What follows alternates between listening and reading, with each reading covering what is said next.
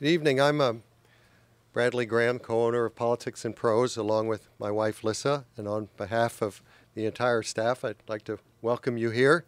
We're very fortunate to have with us this evening a writer who, in her work and her life, has been at the intersection of North and South America, North and South American cultures. Marie Arana really has exemplified biculturalism. Her husband, the literary critic Jonathan Yardley, who's here somewhere, Jonathan, has written that Marie is a true citizen of this hemisphere. And I think that's a very apt description. Born in Lima to a Peruvian father and a North American mother, Marie has continued to hold dual citizenship in Peru and the United States and has residences in both countries. And her writing, which has been in English, has sought to explore and explain both cultures, whether it was her memoir about her bicultural childhood, American Chica, Two Worlds, One Childhood, which was a finalist for the 2001 National Book Award, or her two novels, Cellophane about the Peruvian Amazon, or Lima Nights. The other defining aspect to Marie's literary career, in addition to her bicultural perspective, has been her professional involvement in promoting and critiquing the works of others. In fact, she got her start in book publishing, becoming a senior executive at both Harcourt Brace and Simon & Schuster in New York. Then in 1993, she ventured into journalism as deputy editor of the Washington Post Book Review section, eventually becoming head of that section, a position that she held for 10 years. Currently, she's a writer at large for the Post and a senior advisor to the Librarian of Congress, and she sits on the board of the National Book Festival. She's also edited a collection of Washington Post essays about the writer's craft, titled The Writing Life, How Writers Think and Work, which was published about a decade ago and is used as a textbook for writing courses in a number of universities. Marie's new book, Bolivar, American Liberator, comes in the wake of no small number of books about the Venezuelan revolutionary. She notes in the acknowledgments that the Library of Congress alone has 2,683 volumes about Simón Bolivar. But most are in Spanish. Many are in Bolivar's words or written by contemporaries of his, and many more are very biased one way or the other about the controversial leader. So Marie has done a great service providing not only a balanced, well-researched account, but one that's in English and a wonderfully fluid, vivid English at that. Marie has a personal connection to Bolivar. Her ancestors fought on opposite sides from each other at the Battle of Ayacucho, which won Peru independence from Spain. As she explained in a recent interview, she heard a lot about that battle as she was growing up, and Bolivar became for her a symbol of the South American personality, its dreams, hopes, ambitions, and energy, as well as its flaws. Marie plans to speak for a bit, and then we'll certainly leave time for questions. If you have a question, please use one of the microphones here. As you see, we're well covered tonight with cameras everywhere. We have C-SPAN over there and our own videoing operation over there and over there. So it really is helpful if you could ask your question in the microphone, but if you can't make it to the microphone, just raise your hand and we can repeat the question up here. And then afterwards, Marie will be delighted to stay and sign copies of her book, which are available at the cash registers up front. So if you haven't already, please silence your cell phones and join me in welcoming Marie Arana.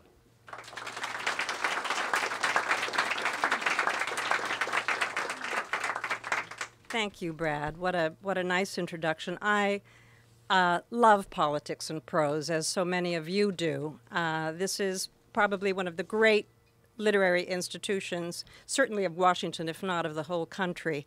I have loved it a long time, since Carla Cohen was here and Barbara Mead, and now under the aegis and the leadership of Brad Graham and Lissa Muscatine, I'm so happy to see that it's just thriving and supporting not only writers like me, but readers like you. And it's a pleasure to see it sort of humming. So thank you for asking me to come here. I see so many friends in the audience that I'm just going to pretend that I'm sitting by my fireplace at home with John and talking a little bit about this book. It's such a pleasure to work on.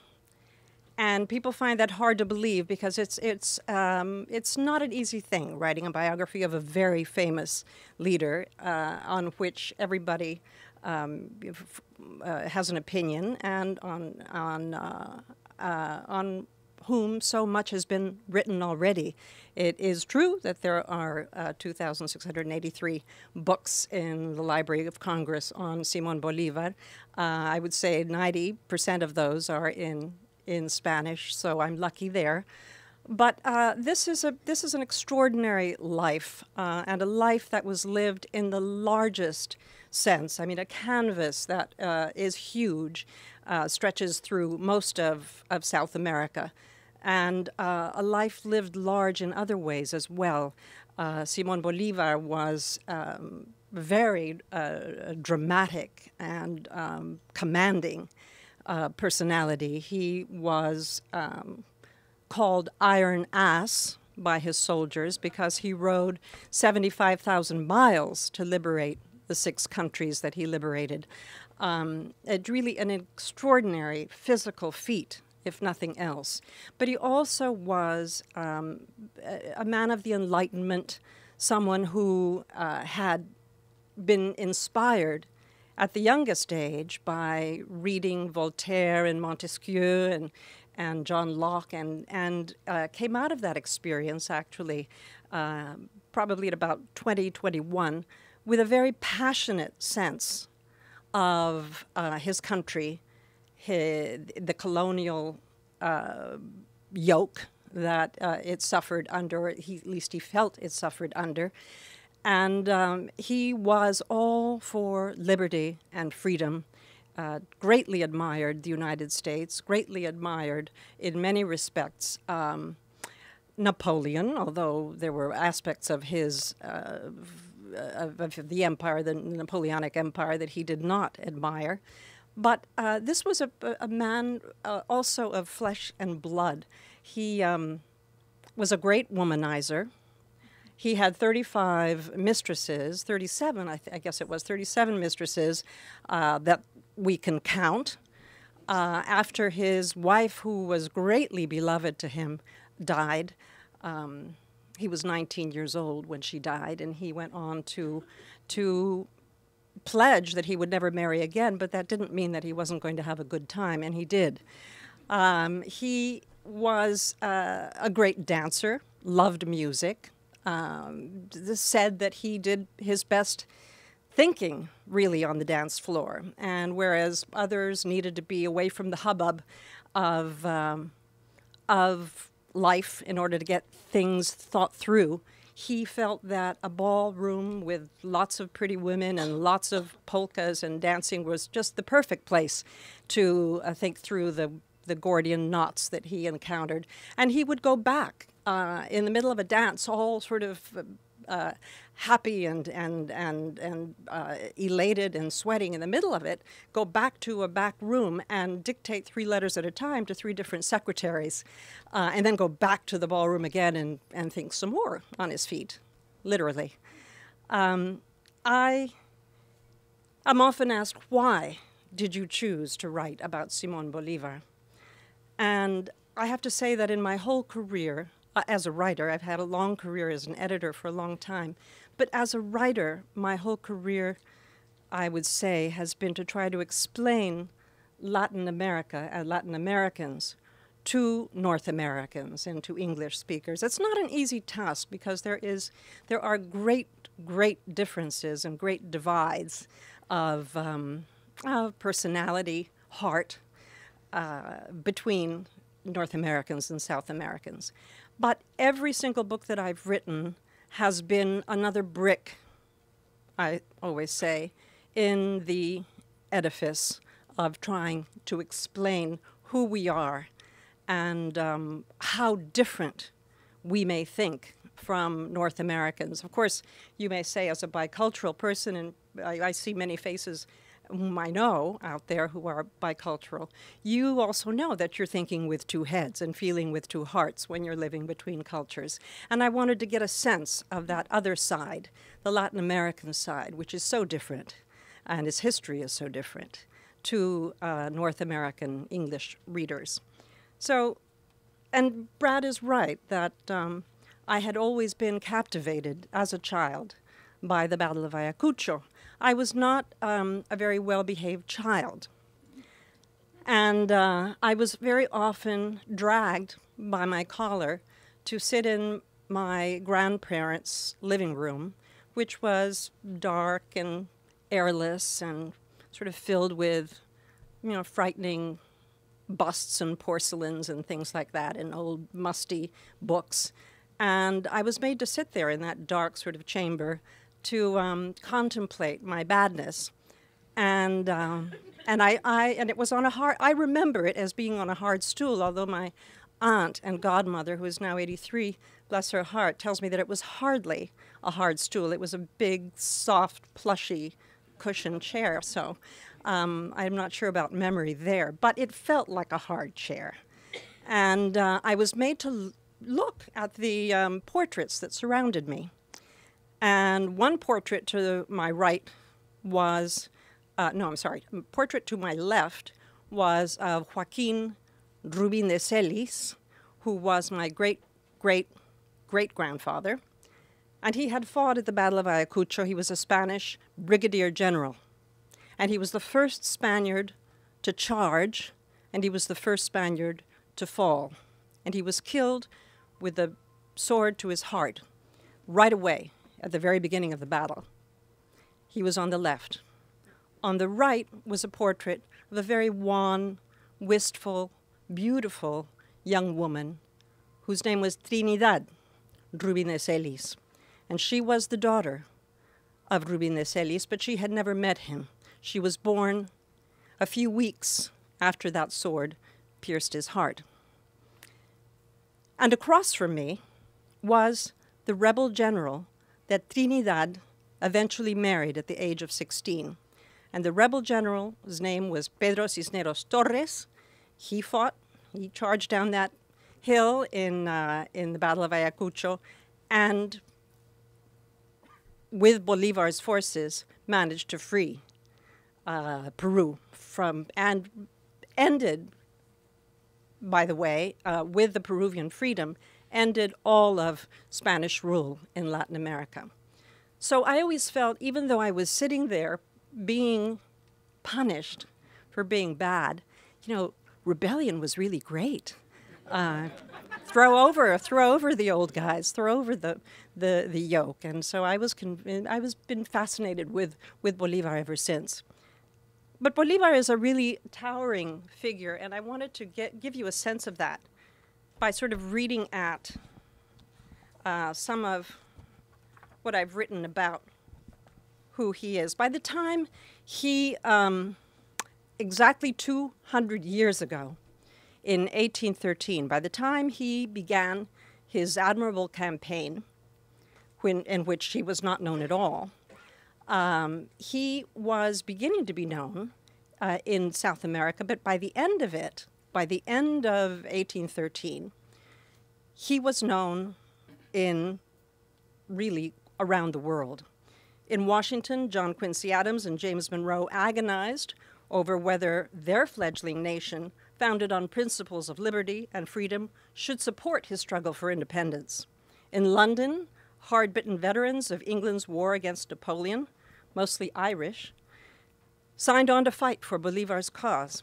In Italy, the poet Lord Byron named his boat after Bolivar and dreamed of emigrating to Venezuela with his daughter.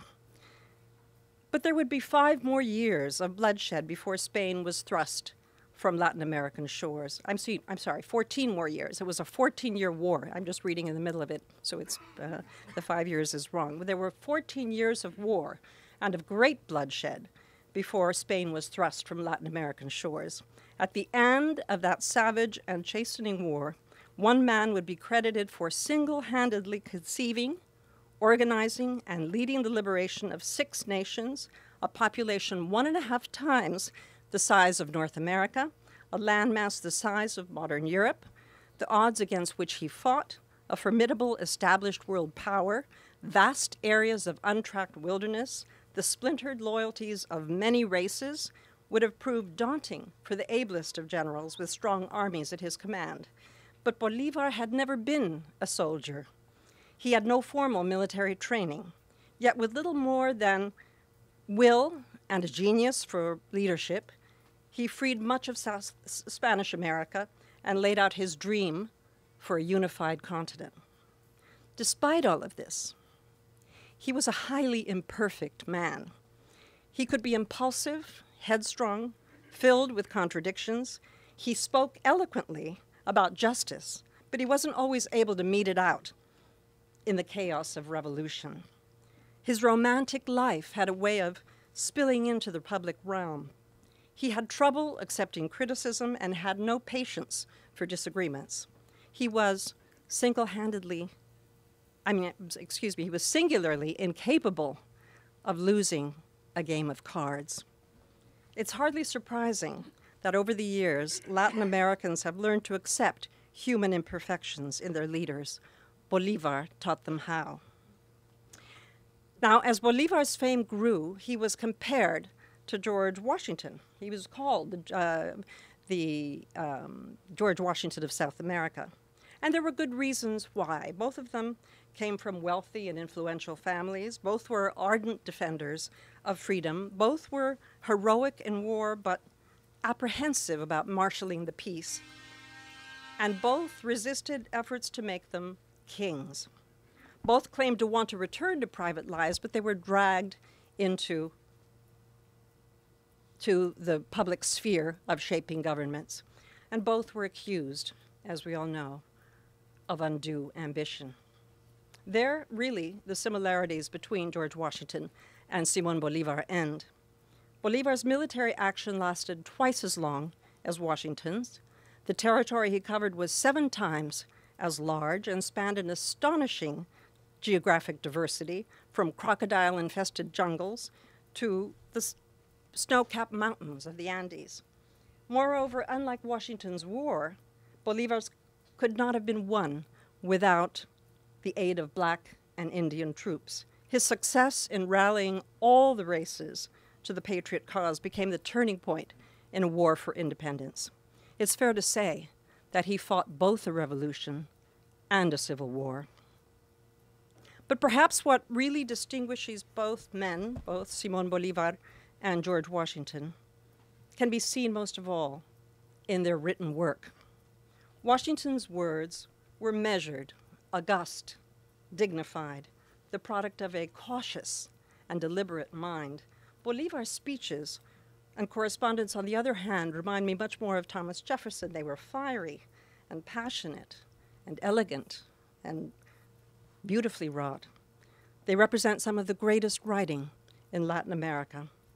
Although much was produced in haste, on the battlefields and on the run, the prose is at once lyrical and stately, clever but historically grounded, electric but yet deeply wise. It's no exaggeration to say that Bolívar's revolution changed the Spanish language, for his words marked the dawn of a new literary age.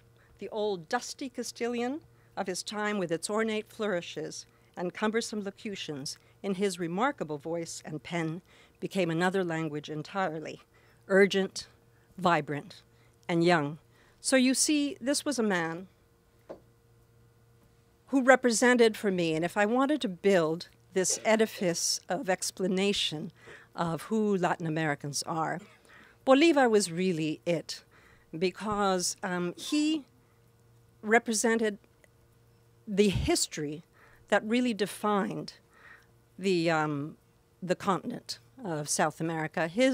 The revolution that he fought was so different, so in such contrast to the revolution that was fought here.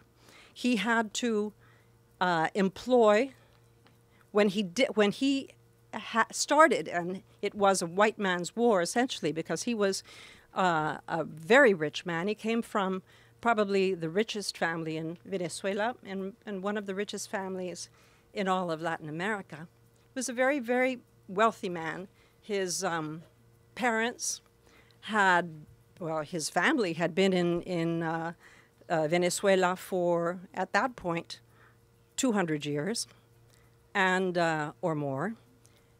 And they had accumulated wealth of cocoa plantations, indigo plantations, copper mines. They owned 12 properties in Caracas alone. It was a tremendously rich family, and it began as a kind of an aristocratic discontent with the colonial power that the Spanish held in South America. And people don't really realize this, but Spain was very, very assertive in making sure that its colonies had no contact with each other. They were like spokes of a wheel. You could not travel from viceregal, one area of viceregal Latin America to another. You could not do commerce. You were prevented, as a colony of Spain, from doing any manufacturing at all. You were prevented from owning a mine. You were prevented from any kind of commerce whatsoever, and it was punishable by execution. So you see the whole business of, you can imagine, putting together a revolution in a place that is so isolated by its former colonial power was a very difficult thing. And this is what Bolivar came up against. It wasn't automatic that countries would welcome him to liberate them, even though they wanted to be liberated. It wasn't automatic that the races would all play a part in it. In fact, the races kept shifting. In the beginning, the blacks, on whom so much of the revolution depended, were aligning themselves with Spain because they knew what that meant. They didn't know what the revolution would bring, but feeling that they already knew the evil that existed in the colonial system, they could deal with that. But they didn't know what was coming with the white aristocrats of Latin America, and so they were very hesitant. It wasn't until Simón Bolívar, who had been exiled for the second time, or went into exile for the second time because the revolution kept failing, the republic, each republic that was set up, first by Francisco Miranda, who himself is a tremendously marvelous romantic story, fell apart. The Second Republic fell apart, and he found himself, Bolivar, in Haiti, welcomed by Alexander Pétion. Now, if you know the history of Haiti, what had happened in Haiti was they had had a very bloody revolution in which all the whites were either sent running or killed, slaughtered, en masse. And Alexander Pétion said to Bolivar, "You will never win this thing. You are going back now for the Third Republic. I will help you.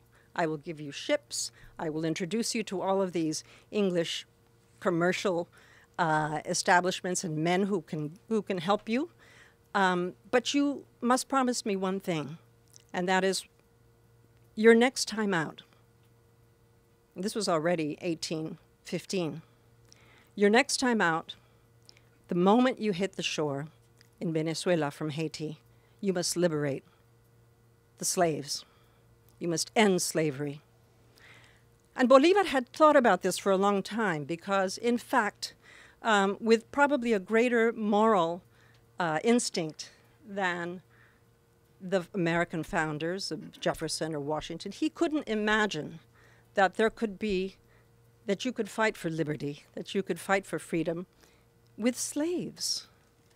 in the country. He immediately understood what Pétion was saying, and in fact had already figured that out. He knew that he was going to have to reach out and get the indigenous and the, by at that point, 300 years into the colonial history, there was a huge mulatto and mestizo population, along with the blacks and the Indians. Great slave trade, obviously from the Atlantic slave trade, and he knew that he was going to have to engage those many races in order to win the revolution and to really get it going. It wasn't easy, you can imagine. There were lots of suspicions. There were lots of, at the time, every general wanted his own country, really. The fiefdoms were very difficult to fight for Bolivar, but there was a point at which, and it was a very daring point, and I'll tell you about it in a minute, at which the whole tide of history changed. And that was that he managed to engage enough of the mestizos and mulattos who lived in Caracas and out in the plains, who were the horsemen of the Apure, who were able at least to give him the impetus or the courage to think differently about how the revolution should be fought. And he had the very daring thought.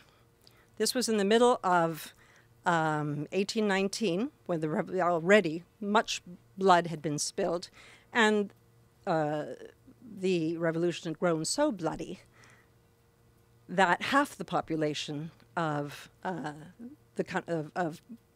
Venezuela had been killed in the process.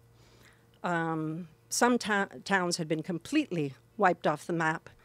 He had the thought, well, maybe I will cease to worry about Venezuela and hit the Spaniards in the heart by crossing the Andes and going to New Granada, which is now Colombia. It was a ridiculous thought. It was rainy season. They were on the plains of the Apure. He was looking at the Andes. The plains of the Apure are parched in the summertime and absolutely flooded in the rainy season. Whole rivers become seas. The plains become lakes, great lakes. And no one would have suspected that anybody would be so foolish as to take an army with the cattle and the women and the soldiers through this flooded plain and then over the snow-capped mountains of the Andes, which, you know, everybody knows. You are taking an army over peaks that are 18,000 feet high. It was a revolutionary thought, if I may make a pun, and nobody would suspect that he would attempt it. Why would you go to another country when you haven't even won liberation for your own? He kept it a secret. The soldiers did not know where they were going. They just knew that they were wading through the water, that they were, sometimes they're having to carry the women on their back. The cattle were expiring one after the other. And he got to the bottom sort of the range that divides the Venezuelan part from the New Granadan part. And he finally explained what he wanted to do. The soldiers were for it. He took a battalion, an army of 2,500 people with women, with some of the officers had their wives, and with cattle and horses and whatnot, and with his printing press, because he carried his printing press everywhere he went. He really did feel that words were the greatest weapon. And he pulled it off. He went through the Páramo de Pispa, which is the highest point where the Spanish had no garrisons for miles. And he went over that Páramo de Pispa, and he came down the other side in tatters, you can imagine. There were so many who died. A third of the British expeditionary force died in the process. All the cattle were gone. Many of the horses did not make it. But the number of people who came down the other side of the mountain were terrified the Spaniards, and they were enough to actually send the viceroy sitting in Bogota running. He ran, he put on a grimy hat, he put on a poncho, and he left $1 million pesos on his desk, and he ran for cover. They were detonating, you can imagine, detonating all the ammunition so that he wouldn't get at it, so that Bolivar wouldn't get at it.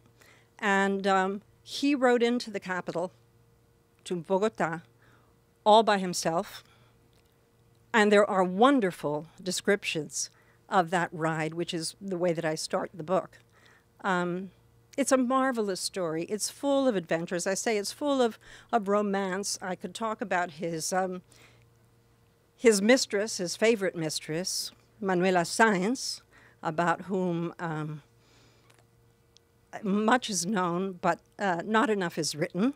She was a great beauty, fierce, had as we say in Spanish, no tenía pelo en la lengua, which is, she said whatever she wanted to say. She was very direct. She had opinions. She spoke up. She dressed like a man. She was like nothing Bolivar's generals had ever seen. Some adored her, some despised her, but she was, at 3 times in his life, the person who saved him from assassinations. The stories are dramatic. They're absolutely hard to believe that something like this could happen. The completely cinematic, really, story of Bolivar sick in the palace in Bogota, and Manuela Sáenz is called. He sends a messenger to bring her because he's so sick, and everybody around him is sick as well. It's the most unguarded moment Bolivar had experienced in his whole career. He sends for Manuela Sáenz. She says, no, I'm too sick. And he sends another messenger and says, no, you have to come. I'm feeling terrible. I need your help. And she puts on her galoshes and goes through the rain and gets through the palace. And he's sitting in a tub trying to cool his fever because he's so ill. And she comes in and she reads to him. And eventually he gets up, goes to bed, falls into a great torpid sleep. She does as well. And suddenly she awakes with the barking of dogs. And it is a whole organized assassination of 150 people who have converged on the palace to kill Bolivar. At this point, he is quite famous. He is quite powerful. Some of his generals, and certainly his vice president, are very suspicious of his power. And he says, what do we do? And she said, he doesn't have a pair of boots. His boots have gone out for cleaning. He's got a sword. He's got a pistol. And he says, well, I'll just go open the door, because someone is banging at the door at that point. And she said, no, no, no, get dressed. He gets dressed. She says, put on my galoshes and jump through the window. He puts on his mistress's galoshes, jumps through the window. He had just said to a friend a couple of days before, that would be a great getaway. As it happens, there are no guards outside, so he's able to jump. Manuela Sáenz goes to the door, flings it open. There she is, the general who on the other side, several soldiers on the other side, describe her as this beautiful sort of apparition with a sword in her hand and a hand on a hip and saying, what do you want? And of course, the story goes on from there. I'll let you read it for yourselves. It's quite amazing at every level. But so you can see my excitement as someone thinking, how do you explain the Latin American personality, the Latin American character to a North American reader? You explain it by showing how different the colonial system was, how much history, and in this case it's 6 republics that emerged after the revolution. And you describe it by this sort of insane kind of palatial, the palace life that Bolivar lived, and how it changed from country to country as he progressed from Venezuela to New Granada to Ecuador, liberating Panama on the way, down to Peru, which was the hardest of all, the hardest nut to crack. I hope you'll enjoy reading it. I want to hear your questions. And this is, I hope you'll have many questions for me, because this is always, for me, my favorite part. Thank you.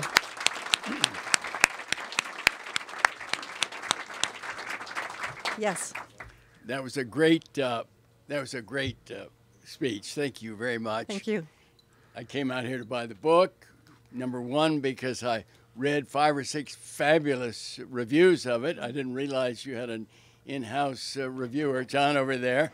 He writes, I read him every weekend, but this was superb, and I can't wait to look at the book. I'm also lived half my life in South America.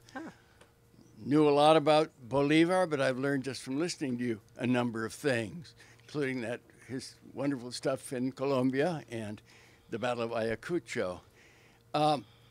We hear a lot, and it irritates me as somebody who loves this hemisphere, to hear about the late departed, His Excellency, the President of Venezuela, who uses Simón Bolivar as a tool to badly govern a wonderful people and a wonderful country. To what extent, since Bolivar lived a long time in Venezuela, to what extent was Chavez distorting history and just doing the usual crap that he did for 14 years? Or is there a serious historical responsible basis for using Bolivar as part of the Venezuelan package? Thank you for that question. It's a very good question. There is very little, I speak about this in the epilogue of the book, there is really very little to compare with Hugo Chavez and Simón Bolivar, except for the thing that everybody since Bolivar died, and he died absolutely destitute, penniless. He had given up all his riches. And Hugo Chavez, by the way, died a very rich man. Opposite experiences there, but Bolivar was he was. Let me put it in the most concrete ways. Bolivar knew that he was a liberal.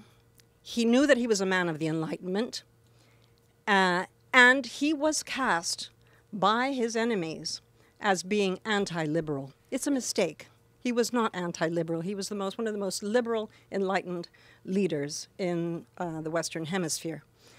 But through the years after he died, and he died completely rejected by his own homeland and on the way to exile, it didn't take 10, 15 years before he was brought back as the great hero.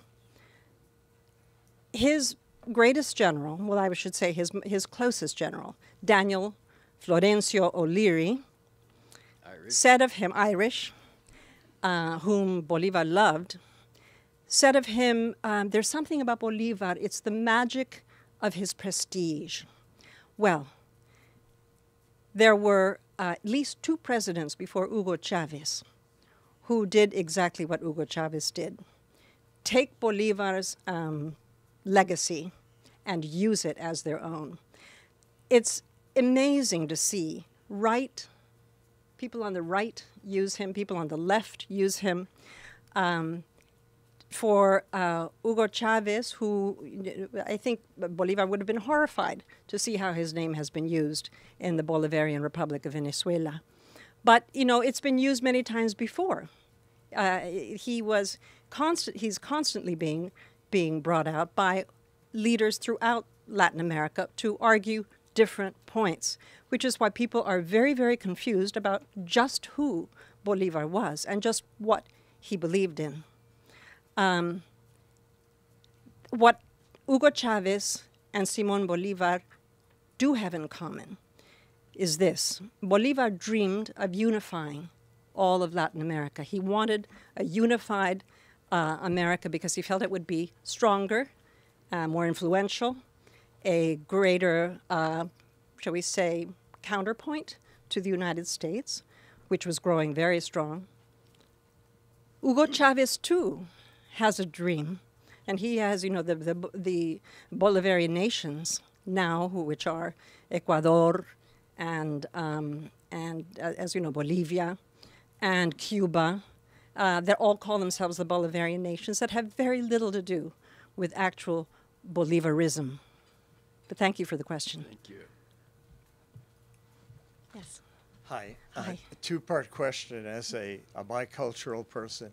One, could you enumerate several other what you would consider to be gross misconceptions about Bolivar on the part of North Americans, how we misperceive his legacy and how we misperceive him?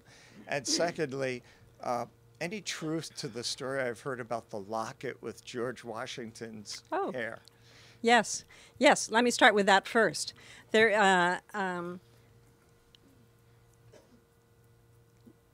George Washington Parke Custis,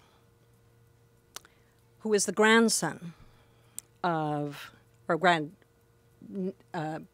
grandnephew, really, of Washington, wanted to send a medallion with a clipping of George Washington's hair inside to Bolivar because he felt that George Washington himself would have wanted to be associated with Simón Bolívar's name.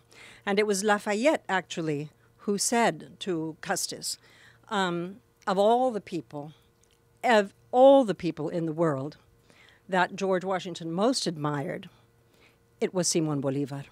And Marquis de Lafayette said that himself. And so the medallion was sent down. It was, for Bolivar, the absolute pinnacle of achievement. He admired Washington. He admired Jefferson. He admired the North American founders, although he knew that his task was very different and that he could not emulate them. But he treasured this medallion for all time. And actually, it's still in Venezuela. It's very much on display. And if you go down to Caracas, you can see it. The question about biculturalism. The question is misconceptions. Yeah, you know, Bolivar was his whole life was lived with people having misconceptions about him. When he was fighting for the liberation of Peru and he was wending his way back to his homeland, there were rumors that he wanted to make himself king. You know, and these were rumors that were put forward by his enemies, put forward by his friends, put forward by everybody. And it was a way of tarnishing his name. And he was the furthest thing from wanting to be king, in fact, because when he met San Martin, when Bolivar met the other liberator coming from the south, from Argentina and Chile, and they met in Guayaquil, the one thing that really turned Bolivar against San Martin was the fact that San Martin really believed that South America should have a king, that Peru should have a king. And he had actually sent people out to Europe to find a king to come and rule in Peru. And Bolivar said, no, I'm sorry, but we've sacrificed a lot of lives precisely to get rid of kings. So there are misconceptions there as well. And, you know, they were used against him even by South Americans. So I'm not surprised that there are misconceptions about him from North Americans. Thank you for your question. Hi. Well, like yourself, I grew up here, but I'm from Guatemala. And I have to confess, I know very little about Simón Bolívar. And I'm looking forward to the reading. But as a son of a wealthy family, Was he educated in Spain? Was he, yes? It's a great story. Yeah. Because I have to believe that if he was educated abroad, coming from a wealthy family, he must have at some point learned something about history. And then, of course, because his traversing the Alps or the Andes is similar to Hannibal's going over the Alps to sack Rome. Right, So- except Hannibal prepared for 2 years, and Simon just did it. Thank you. Right. Thank you.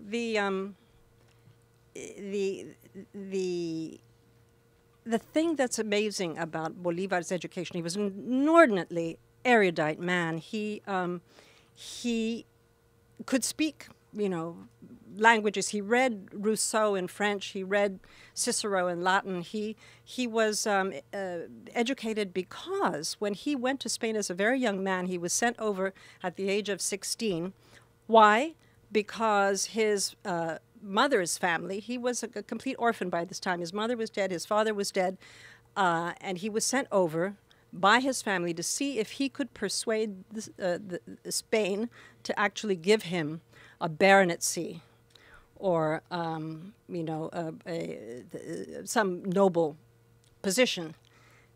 And he ended up in under the tutelage of a wonderful Venezuelan who had lived in Spain for a long time, the Marquis de Ustaris, who brought him in. He had never had a son. Bolivar was an orphan. He brought him in, taught him everything, had tutors come in, and Bolivar ended up really astonished by his own interest in history and literature and music. And he was trained in everything from Ustaris's personal library, and also from the tutors, simply the people who came in. He was really, as I say, a person who changed the Latin American language because he had listened to the European philosophers of the time. He had read deeply. He appreciated good prose. He was a deeply educated man. Since you may have already answered my question, I'm going to revise it into something of a filibuster, for which I apologize. No. But why did Bolivar refuse to work with San Martin? And of course, San Martin had offered to serve under Bolivar and certainly was a hugely talented military commander. His crossing the Andes was much more successful than Bolivar's. Yes. For example. San Martin also crossed the Andes. He crossed the Andes, yes, in his, and San Martin had something very similar to Bolivar also, which was that he too wanted to unite America. What happened in the process was San Martin was very sick in the process. He was, by the time he reached Peru, he was already very much of an opium addict. He had terrible arthritis. He had been a soldier since he was 12. He had terrible arthritis over the years. He was carried on a litter, really, over the Andes. But when they actually sat down and met in Guayaquil for the first time, and San Martin was trying to say, come help me with Peru. And Bolivar was not convinced that he wanted to help this man. The meeting was very awkward. The meeting was, it's very famous. Nobody was in the room to record it, but as years went on, there was enough that was written about it by both sides that we know pretty much what went on. But San Martin wanted Bolivar to come, and he even said, I will serve under you. And Bolivar knew that that was exactly what he didn't want, because the person who serves under you will have a greater prestige than the person who is actually ruling. So he said, no, that's impossible. And when San Martin... That point, I don't understand that point. Well, Bolivar actually writes that in a letter. He said, San Martin wanted to serve under me, and I knew that that would be a mistake because he would have the moral advantage of having surrendered himself to me. So Bolivar refused really to help him very much. He said, I'll send you a few battalions. But San Martin at that point left Guayaquil knowing that in order for Peru to be free, for Bolivar to come and actually bring his liberating army, he would have to make himself scarce, which is exactly what he did. He left Lima in the middle of the night. He took a boat and went to Ancon, waited there a little while to see if he would be called back, and then eventually went down to Mendoza, Argentina and then went into exile in France. But it's one of those great moments in history when you have two liberators sitting in the same room and really vying for authority. Thank you. What happened to slavery in the six republics? Did they take the Haitian advice and end slavery? Immediately, Oh, they yes, did. Very good. immediately. Although it was a lot of it was immediate in word and not in actual act. It was very, very hard for some people to let go of their slaves. But you have to imagine the revolution when the slaves are actually the slaves have been freed. They've been told that if they join the army, they will gain their freedom immediately. And it's so interesting to me that so few Latin Americans, and I've come across this, don't realize that it was really the black forces and the Indian forces that won our revolutions down there. You know, and I've had a great poet say to me, "How can you speak such rubbish?" You know, it was all those white aristocrats who were leading, but no, it was battalion after battalion of blacks and mestizos and mulattos and Indians who actually won the freedom against Spain, and Bolivar was very aware of that. Thank you. Oh, and can I ask, was there any chance of a united South America? You know, he tried in 1926. He held what they call the precursor to the OAS, which was he tried to call a conference of all these republics. He called it the Pan American Union, and he had written a whole sort of vision for this greater America, and people didn't come. They stalled. People died on the way. There were too many animosities. First, he didn't want to invite the United States. Then, you know, his vice president invited the United States. And there was a kind of it became, as he said, that's when he said, this revolution has plowed the sea, because he couldn't really move what he really wanted to move, which was the unification of all of Latin America. Thank you. Thank you. Very brief. I just would like you to add a footnote to your answer about the education of Bolivar by including Andrés Bello in your... Andrés Bello absolutely was one of his early tutors. Right. Yes, and he was tutored by a number of people in Venezuela. Andrés Bello was one of the great literary figures of Latin America, and he happened to be not too much older than Bolivar, and he was brought in as a tutor. And he created Chile, for all I know. Exactly. Thank you for that. You mentioned one gentleman who's always interesting for me, and that's O'Leary. Oh, Would yes. you mind just talk a little bit about the person, who he was, and what influence he had on Bolivar? And then, if I could push you a little, second question, but it might give you an idea for your next book or your pan-second one. This lady, Sáenz, right, his Sáenz. mistress, is there any correspondence between her and, say, Madame Lynch, who also was Irish, in Paraguay? And in the broader framework in which you obviously write and operate,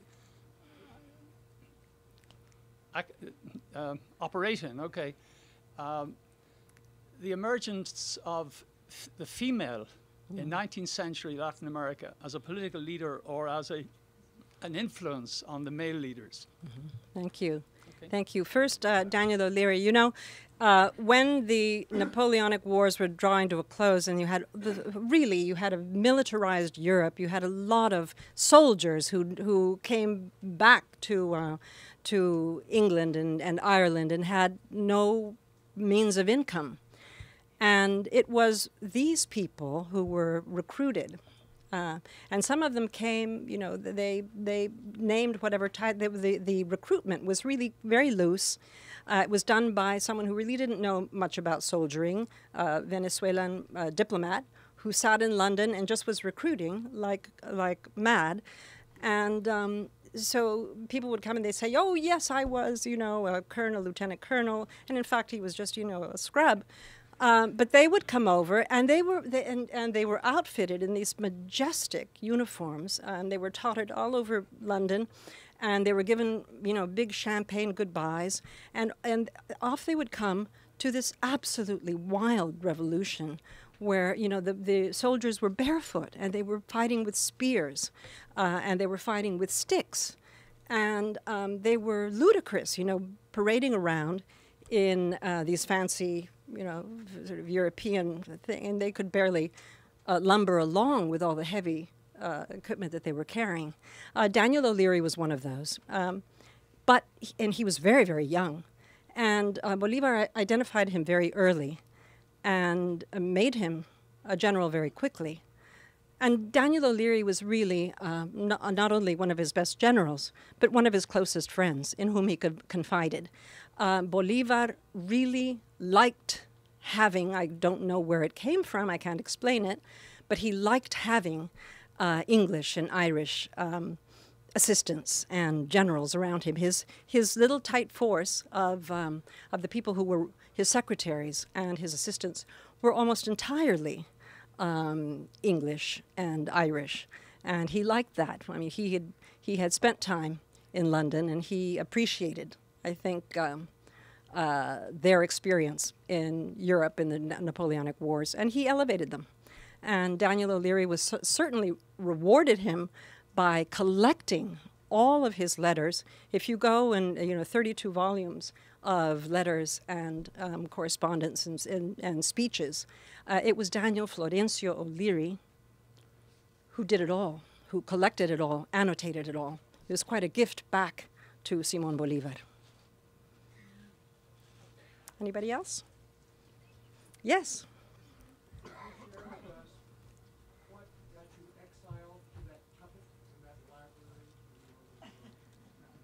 Oh, what I was doing?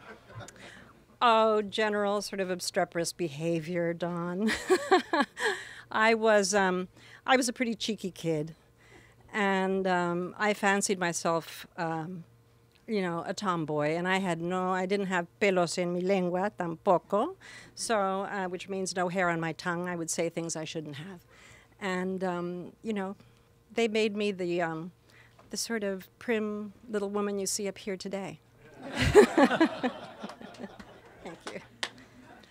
One more question about the Irish, if I may, plus yes. One about a slightly different aspect of what you've talked about.